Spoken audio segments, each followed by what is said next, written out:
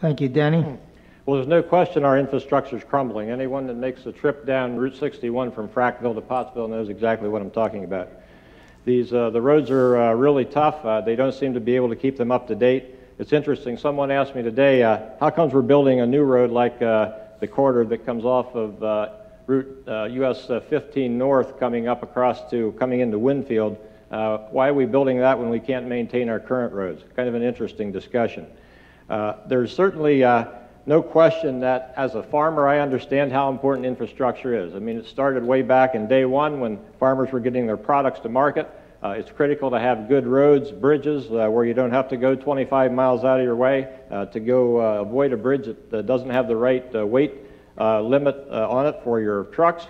And the ports where we export them, it all fits together. It's about our economy. It is a huge part about how we export products and how our economy operates here. So we need to address it. We need to deal with it. We need to invest in it. It's also good for the economy. Every $1 billion you invest in infrastructure, it generates about $1.4 billion in economic returns. I want to talk about something a little bit different than roads and bridges, which gets most of the discussion on infrastructure. It's called broadband.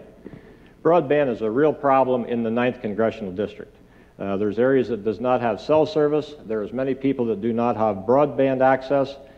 And I know, for example, this year there was dollars that were made available from the FCC that would come into Pennsylvania. It should have been utilized by Verizon. They took a pass on it, so the money was not used. So broadband was not expanded as it should have been because of the federal funds that were available that were not utilized.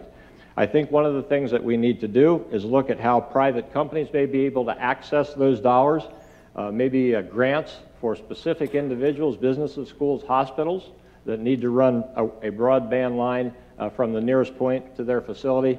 We need to be creative and think about that. But it's a real problem, and it doesn't appear like Verizon is going to help us solve the problem here in Pennsylvania.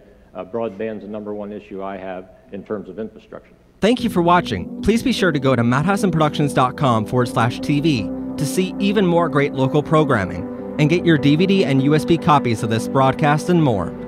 From all of us here at MHP, remember to get out and vote this November.